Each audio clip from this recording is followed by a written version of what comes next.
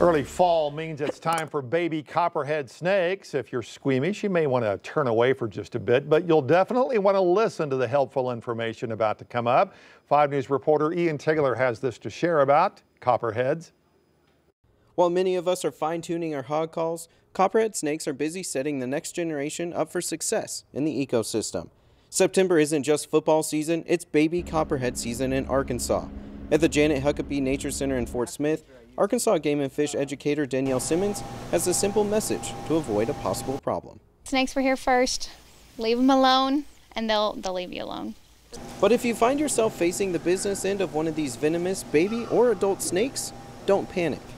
A lot of times they don't care about people. They want to just sit there and hide, or they're going to scurry away. The very last defense is to bite. She says although snakes aren't always everyone's favorite animal to come across, thankfully all copperheads, young and old, are strung with bold markings to let you know. So copperheads have a really cool identification tool where you can look on the sides of their bodies, and they have like Hershey kiss-shaped spots on the side. And those spots kind of help identify them from the other snakes that we have in Arkansas. During this time of year, pets also need extra supervision.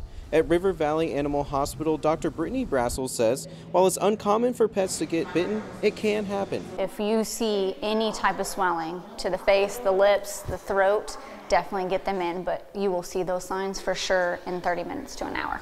As baby copperheads start their life in our ecosystems, they'll look for cool, dry places to hide, like sheds, under potted plants, and in grassy piles in yards.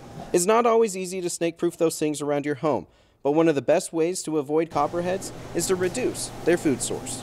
Mainly rodents is their #1 source of food, so our houses are kind of, if we have a lot of rodents around our houses, that's kind of free game. So trying to take care of all those food sources that you may have, if you can eliminate that, they're not going to hang around. Covering news where you live, Ian Taylor, 5 News.